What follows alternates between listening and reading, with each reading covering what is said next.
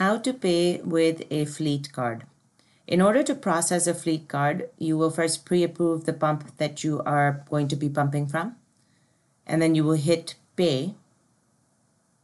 Once at the pay screen, you will select fleet.